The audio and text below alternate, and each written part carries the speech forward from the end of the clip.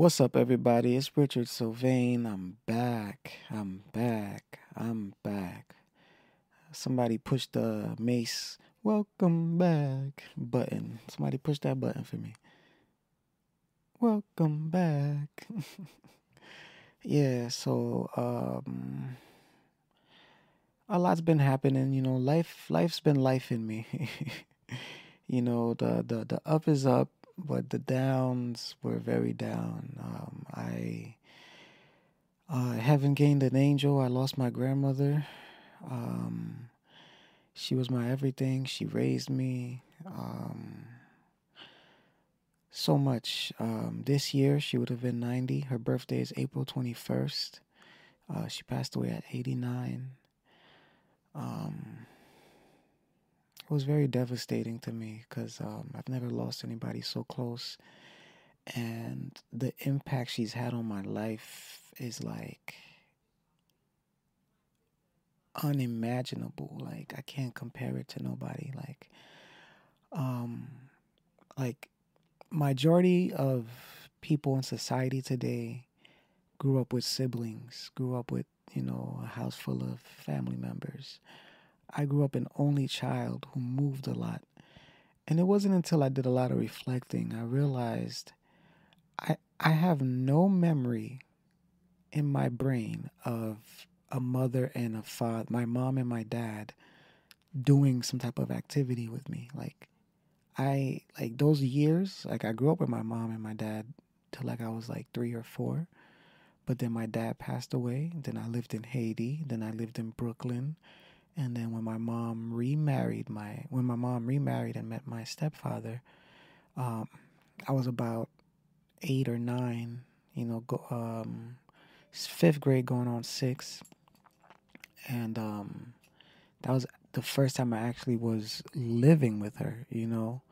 But prior to that, she was just a voice on the phone. So like a human connection, like parenting, that was all my grandmother in Brooklyn, New York, and then my grandparents in Haiti.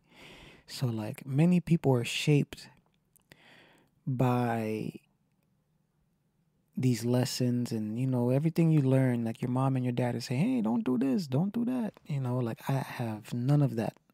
So one day or recently, maybe like about a couple weeks ago, I was just reflecting on who I am, why I am the way I am, where I am in life, and where I'm going, and my goals. And I just could not help but be grateful for this loving woman who just poured her love into me no matter what, and to realize I am who I am mainly because of her, more than my own mother, more than my own father. I'm not bashing them. I'm just stating facts. It shows me like I respond to situations because of the tools I was equipped with, and those pivotal years of a child's growth are important, and I'm beyond blessed that in a way it was her, like the things that she taught me, But enough on that because I can talk about my grandmother forever. Today's episode is about. I just wanted to I did give everybody a different perspective on the Will Smith, Chris Rock, Jada Pinkett Smith situation. Mainly focusing on Chris Rock and Will Smith, because negating the fact that some people think it's fake, some people think it was real. Like let's just bloop, like take that out this equation, right? I looked at it after just hearing about it over and over and over and over and hearing the responses. I kept seeing it through the lenses that of the world needed to see when black men get triggered. That's really going to be the name of this title, this episode, when black men get triggered. Because literally, whether you are a hood outside, nigga. I'll curse, because I'm black. I could say nigga, but, um, you know, there's like a line, you're either a little more civilized, structured, or you're more street. Not saying you can't be both, you probably have a good balance of each, street smarts and book smarts and stuff. But people tend to be a little, black people are either more structured, civilized, or ghetto street, And one thing that happens with coming up, one thing that comes with coming up in both of those cultures or both of those mentalities, you respond to situations differently, So growing up, I can say when black men get triggered, those are usually the two responses. You're either going to respond civilized or you're going to respond out of anger, or you're going to respond with violence, I should say. Civilized or with violence, and you're either going to take the high road when you get triggered or you're going to go low when you get triggered. And it's not even just a black man thing. That's probably just human nature everywhere across the board. But I feel like there was a pro and a con to Will, and then there's a pro and a con with Chris, because like I said, I feel like the world needed to see one black man was triggered, he responded with violence. Another black man was triggered, but he responded with professionalism, the high road, whatever you want to call it. Somebody might call him a bitch, a pussy. If you're more street, you're going to look at it like that. But if you're more civil, you might go, oh, yeah, he was professional, So let's start with Will, right? So Will gets triggered. Somebody who has this track record of being this almost token golden boy black guy, like he can't do no wrong. Everybody loves him. How does everybody hates Chris? Everybody loves Will, right? Everybody loves Will. But why I also feel like the world needed to see this is because, like I said, whether this is real or fake, the world needed to see that even good people have anger in them, or can get triggered. But for him to be, I think he's in like his 50s. He's not a young buck no more. But even when you push our buttons, I guess what I'm trying to say is, even if when you push a good guy's buttons, one day he will choose violence. I hope you know that. One day the good guy will choose violence. Depending on the trigger, he will choose violence. No pun intended. Will chose violence. He willed himself up them steps. He did his little catwalk. He did his little slap. There was a little zoom in where they showed that the angle of his arm was a little feminine, so it was a female slap. They said it was a bitch slap. People dissect everything. And that was to me the beauty of not beauty of it all, but the angle that I needed the world to see. As if I'm directing some show, because the good guy does get triggered and the good guy does respond with anger. Not saying, let's say the Will could have been on the news a million times before this. Who knows? But if you're going to get triggered on a public stage as a good guy, defending your wife, to me, gets kudos. I will defend my wife. If my wife feels insulted, I will defend my wife, period. I don't care if you're a little guy, a big guy. To defend my wife, I would defend my wife. So I totally get it. I commend that aspect. Not the scenario, but defending your wife. So that's why I'm happy this kind of came out, because it also lets the good guys know, like, yo, there's a time and place to, say, okay, you push my button, let me show you what choosing violence looks like. Now like I said, Will is a more civil guy, a more street guy, a street good guy. Because there's civil good guys and then there's street good guys. But a street good guy won't give you a bitch slap. He might two piece you and knock you out or something. But the world needed to see this happen when black men get triggered. Two responses of black men, mainly. I'm just putting the lens on black men per se, but this is a culture thing. Anybody who grew up in hip hop, you know who Chris Rock is. You grew up in the culture, you know who Will Smith and Chris Rock are. Like, these guys. We grew up on these guys. We know them, like, and this went down. This is how things played out. And I'm going to keep saying it throughout the whole episode. The world needed to see when black men get triggered, because that was literally a microcosm of the culture, like on many levels. Anybody who grew up in the culture, you get triggered. Oh, how you responding to this? How you responding? Right? Because now, if you get triggered, and you're in a majority of the people around you are more street, and you choose the professional route. Oh, he pussy. Oh, he weak. Oh, he this. Oh, he that. Right? Because now there's pressure. There's all these different elements like that can factor into that. When you get triggered, what causes that? What response will you choose when you get triggered? What did you choose to do? Did you choose to go the high route, or did you go the low route?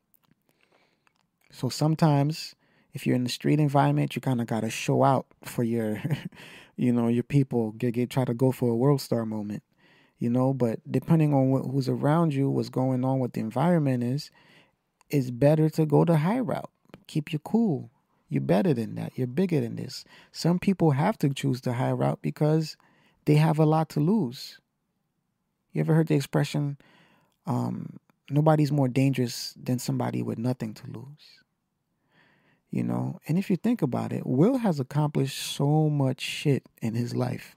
I'm not going to say he has nothing to lose, but if that whole red table situation can happen and you survive that and you didn't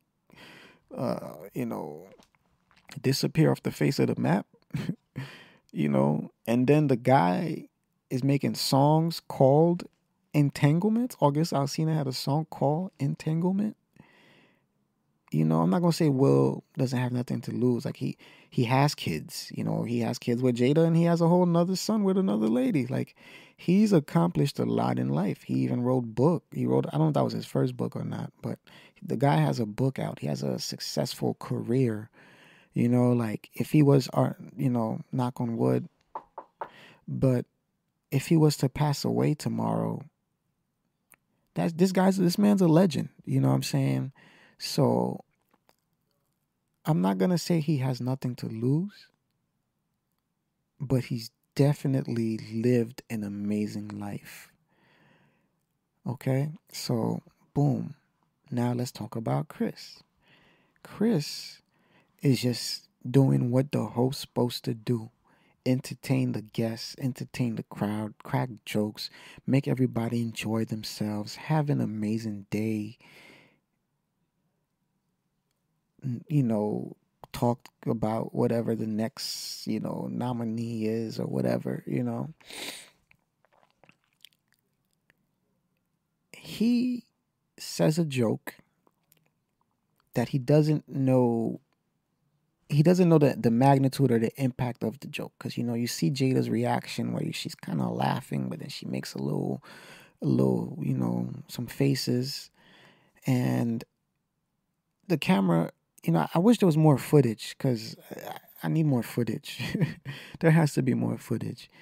But then you just see Will walking up, and I wonder in the heat of the moment, Chris Rock I don't think he's thinking he's going to get smacked. Maybe he thinks Will is coming up to like whisper in his ear, because I try to like analyze, like I said, like I don't know if this was fake or real, but I just feel like the world needed to see black men get triggered. But his stance, at first I thought he was just really like bracing himself, but sometimes you could stand like that because you're waiting for somebody to tell you something. Like that could be the, oh, he's about to whisper in my ear, stance. Like, oh, hand behind my back, let me lean forward a little bit because he's about to like, something. Boom, he gets smacked. Whap.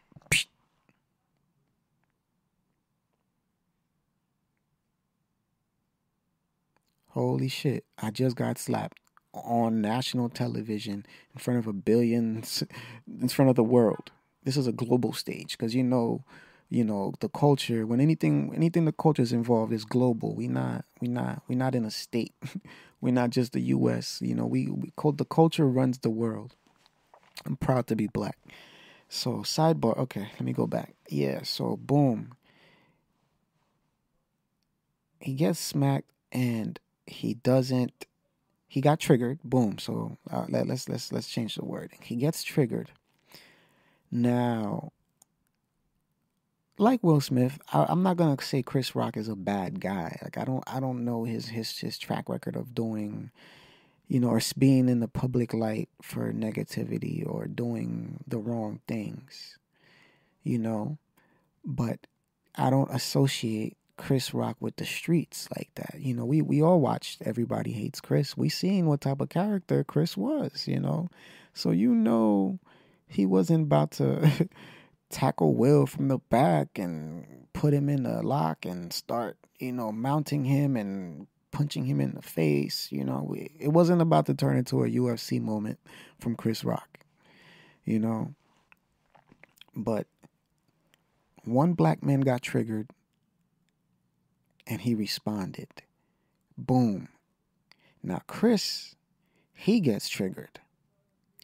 His response is professional, high road. The show must go on. I am the host of this show. He didn't even go, security, get this man out of here.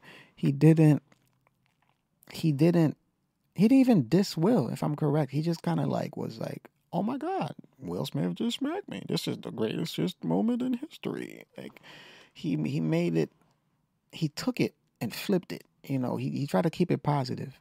He did his best to either whether he was hiding that guilt or the pain or the shame or the humility that came with being smacked on a stage and nobody came after Will. Nobody nothing happened. Literally nothing happened. It was just like Will Smith got a cup of water and walked right back to his seat. Nigga said, I'm thirsty. Let me go up there and okay, let me go back to my seat. That's literally what happened. The host kept hosting, right? One black man got triggered and he responded. He went low. To some. To others, he was defending his wife. Her response the next day or whenever her comments were that came out about she's she didn't need defending, he didn't have to do that, blah blah blah. That's another that's I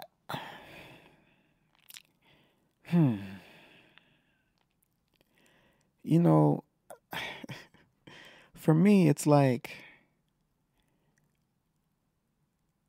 I'm not them, so I can't speak on their situation, but if I did something like that for my wife, I would hope the next time she was in the public eye, before she just kind of negated my action for her, I would hope she would defend me a little bit. He really loves me. He really cares about me. And he just, he can be emotional. And, this is what he did. He was overzealous, blah, blah, blah, But I really didn't need him to do all of that. I could have went on the stage myself. I don't know. But then again, I don't know what happens off cameras, behind closed doors, between the two of them, because we are the consumers of their content. We don't know fully what's what.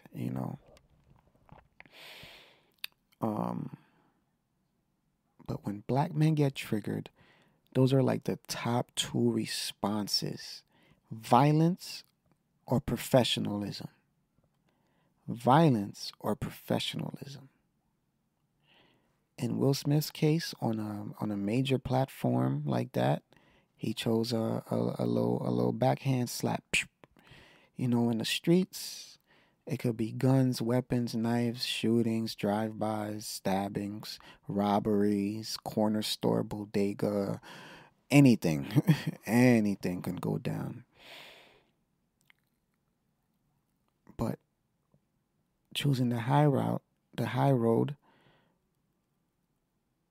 professionalism.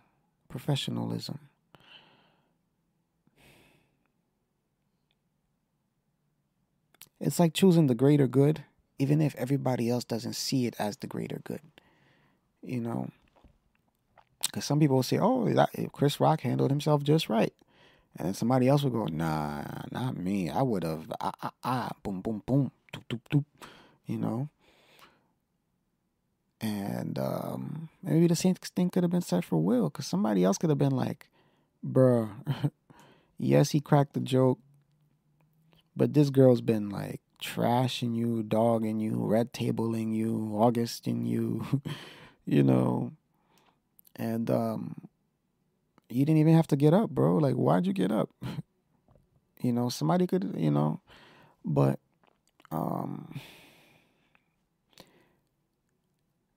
whenever you guys get a chance, what's his name? Corey Holcomb. He definitely went in on his show. That was pretty funny. Shout outs to Corey. He was not. He's definitely Team Will. If you ever listen to that YouTube interview, he's definitely Team Will. Kinda, or he's anti Jada. I'll say he's anti Jada. But when black men get triggered, if you grew up on hip hop, you grew up in the culture, you're either choosing the Chris Rock way of responding to situations, or you're gonna choose the Will Smith way of, you know. And these are both good guys. Okay, imagine somebody who's a bad boy, you know, because I like the way Robert Kiyosaki said it. He said, in life there are good guys, bad boys, and wimps. Right? So I look at Chris Rock as a good guy. I look at Will Smith as a good guy. But imagine two bad boys. Let's put it that way. And wow, Will Smith played in movies called Bad Boys. But imagine two bad boys getting triggered. They're not responding like these guys responded. It's like they said, it's gonna turn to a hip hop Swiss Awards. You know, if this was hip hop, you know, if when Will Smith had a crew or a posse, Will Smith's crew would have been jumping Chris, or Chris Rock's crew would have been jumping Will, you know. But when black men get triggered, those are some of the main input, like the top two. If this was a multiple choice, A and B, those are the main two options people are picking. I don't even know what C and D and E are, but those are the top two responses to getting triggered: violence or professionalism. Oh man. But yeah, that's why I was so happy. I just felt like the world needed to see it through those lenses as well. Like, the world needed to see that good guys can get triggered too, you know. And those are the real two responses that good guys, you know, like one day any good person has it in them to get triggered and say, you know what, fuck it, violence. You want to see violence? Here's the violence. You know, and it may not just be a slap. It could be something greater. It could be jail time. It could be, you know, whatever else it could be. But don't think that somebody putting up with your shit won't stop putting up with your shit one day.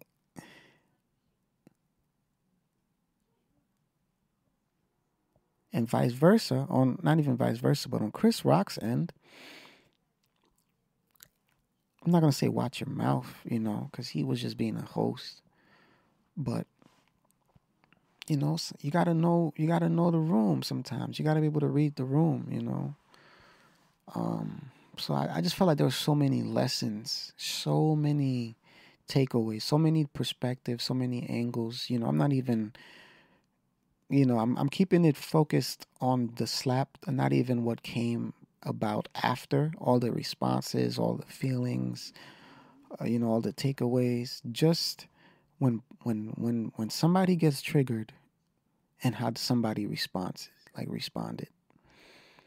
Um, yeah. So I just wanted to keep this episode quick. It feels good to be back. I'm gonna try to be consistent with this. Not even try. It's just, guys, as a entrepreneur, um, I embrace the lifestyle. So when it's up, it's up. When it's not up, it's not up. And then, I have the death in the family. Her birthday's coming up in a week or two.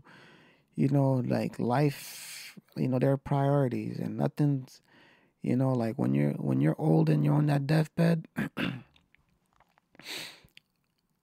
what will matter is love, and not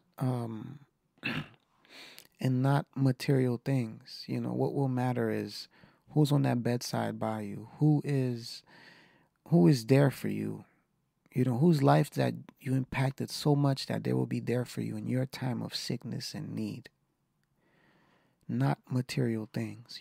So I am well aware of this. So when life gets serious, nothing else matters but health, but my loved ones being in their best physical shape, you know. Um, and I've just been trying to be there for my mother. I've been trying to be there for my father, um, and myself. Like I just grieving comes in waves. Um, but more and more, it's just lessons to cherish the people in your lives. Even Will Smith, in some ways, he's cherishing the woman in his life. Chris Rock, he was cherishing his career over losing it. Um, yeah, so it's okay. I've learned this. Like, it's okay to lose it. That's because my whole thing's about mental health, personal development. But sometimes it's okay to lose it. I'm not saying go to jail. I'm saying sometimes it's okay to lose it. If it means securing your peace at the end, it's okay to lose it. It's okay to respect your boundary. Whatever that boundary is, if you got to tell somebody off, or if you got to walk on a stage and, let the world know, hey, like, the boundary is don't talk about my wife no more. Like, because what comes from that, it's a good intention, but like, it's okay to not be the punching bag. It's okay to not be the punching bag, because you have this like endure mentality. And guess what? The more you embody this endure mentality, you're just telling people, punch, swing, take more hits, punch, swing, jab, haymaker. And you're just like, damn, why I keep getting hit? Because you're showing people that's all you want. But now, when you throw some hits yourself, guess what came with that? Ironically, more peace. So that's just a lesson I learned in life. Sometimes thinking, you shouldn't choose violence. It's okay. Like, choose your moment, like Will did. Will chose his moment to choose violence. Like I said, I'm not saying go to jail in no way, shape, or form. I'm not saying commit a crime. That is not what I'm saying. But it could be the equivalent of a slap or a smack. What's the difference between a slap and a smack? It's okay to choose violence for your peace. I heard this lovely put in a podcast where the guest said, like, I would fight somebody just to show you how much I love myself. Like, I will fight someone over XYZ because that's how much I respect myself. Like, what do you have that's worth fighting for?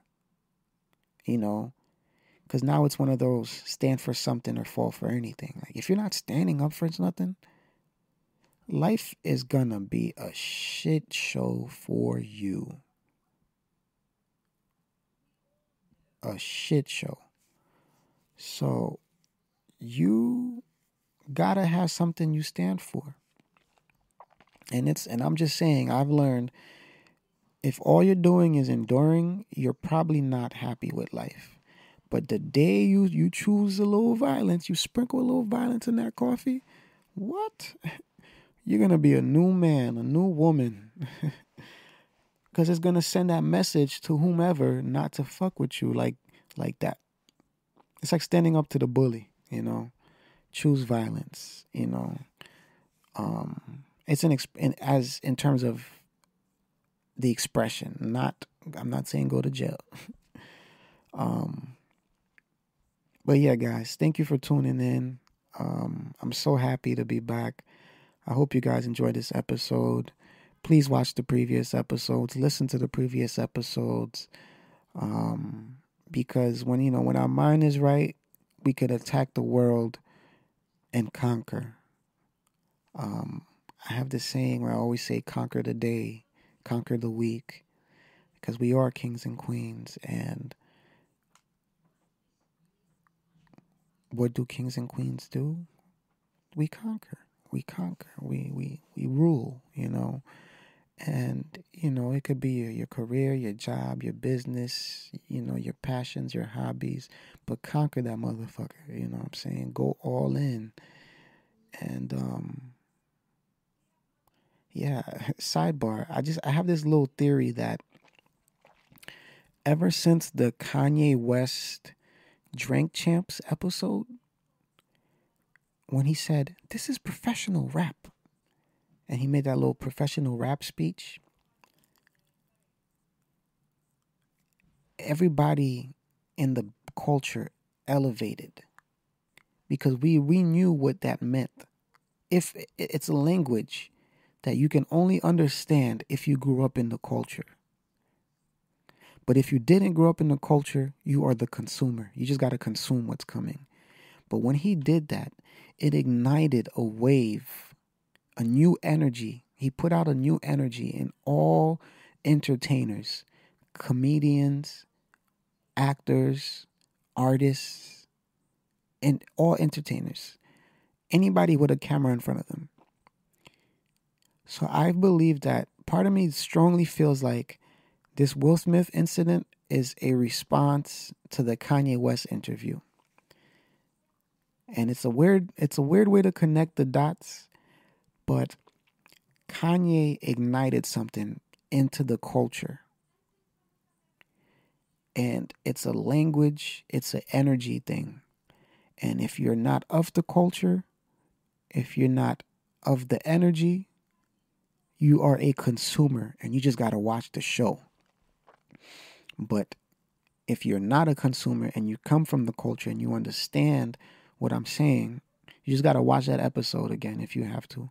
When he says, "This is professional rap. I'm talking to my professional," like, when he get just that part, just fast forward to whatever minute that is. He put something out there when he explains, "I'm not the leader, but I'm a leader." And he used that platform to say so many gems that it went over my head, that I watched that episode like 6 times. And each time I learned something new. Each time principles were reinforced. So I have this, like, call it a little Nova theory, Richard theory, but that episode triggered something in the culture, and I feel like we're only about to see more black actors, musicians, entertainers take over media like you've never seen before. And I'm saying Kanye West triggered something similar to when Kendrick Lamar was on that Big Sean song and Control. You guys remember Control by Big Sean featuring Kendrick Lamar and was it Jay Electronica? I forgot who the third person was, but there's a third person. I want to say it was Jay Electronica. But when Kendrick dropped Control, his verse was so massive, it shook up hip hop again because hip hop hadn't been shooken up in a while. I feel like the Kanye interview shook up media for entertainers of the culture, and then everybody's game is about to elevate even more in terms of media takeover. So you got to be of the culture and of the energy to understand what's happening. But if you're not of the culture and you didn't watch that interview, you may not you may it's not you may not understand. You just got to consume what's to come, what's coming. All right, guys, I am out. Stay tuned for the next episode. Thank you for tuning in. Make sure you like, subscribe, share. Make sure you leave me comments because, to grow this brand, we are global. So shout outs to the international team. Sometimes people need to see feedback before they chime in. Before you buy a product, you check the reviews. So, help me out, please. Just leave some comments, whether you're on iHeartRadio, whether you're hearing this from Apple Podcasts, whether you're hearing this from Google Podcasts, whether you're hearing this on Spotify. This show is on like 12, 16 platforms. So whatever platform you're on that I didn't mention and you're hearing my voice, I would love to hear from you. I would love for you to follow the page. Follow us on Instagram at PHO Powerhouse Outlet. Follow me at Nova Stop Playing. Follow my business page, Salons Media. Follow my personal page, Push Through Prevail. Follow my affirmations page, Nova Formations. Follow my events page, Wine and Pose. I'm a busy guy, guys, but just know everything I'm doing is to at least drop some gems in you that can help you win at life. I'm just trying to throw some nuggets your way that might help you and benefit you in some way, shape, or form. So again, thank you for listening. I know this was supposed to end like 10 minutes ago or 5 minutes ago, but I appreciate you for listening. Peace. Conquer the day.